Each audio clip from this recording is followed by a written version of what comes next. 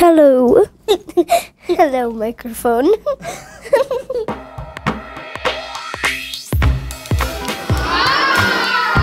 Our whole goal, our mission, is to engage all youth in science.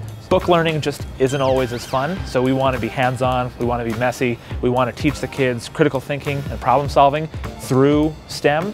I went to EUReKA as a kid, and they always came into schools. It was just something that was so fun, and I do kind of like nerd out a little bit about science. I like mixing things. Me too. And making slime. We cannot reach our full potential as a society if we have half of our population not engaged in solving the problems of the future. This kind of science camp brings that fun aspect to it that allows girls to want to join those other kind of careers. Like a lot of jobs depend on science. A lot of times girls will feel a little bit shyer, and the boys will be shooting their hands up and, oh, I know the answer. And because boys are loud and smelly.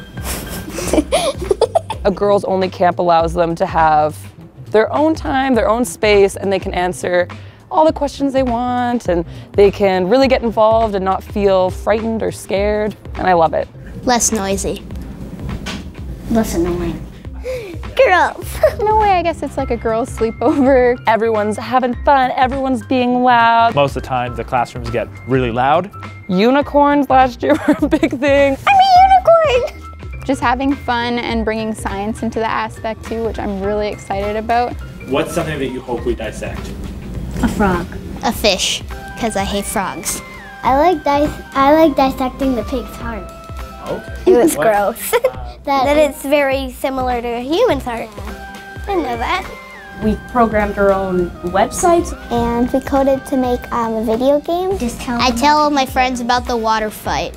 Dump a bucket of water on an instructor. All of our staff are female, all of the mentors we bring in from the community are female, all of the campers are female, and it is a wild time. I learned science isn't just something learned to test ideas, it's also used and it can create beautiful things. It really gives me hope for the future. Yeah, EUReKA is a pretty awesome summer camp. I always wake up excited, even though I wake up to dogs barking, but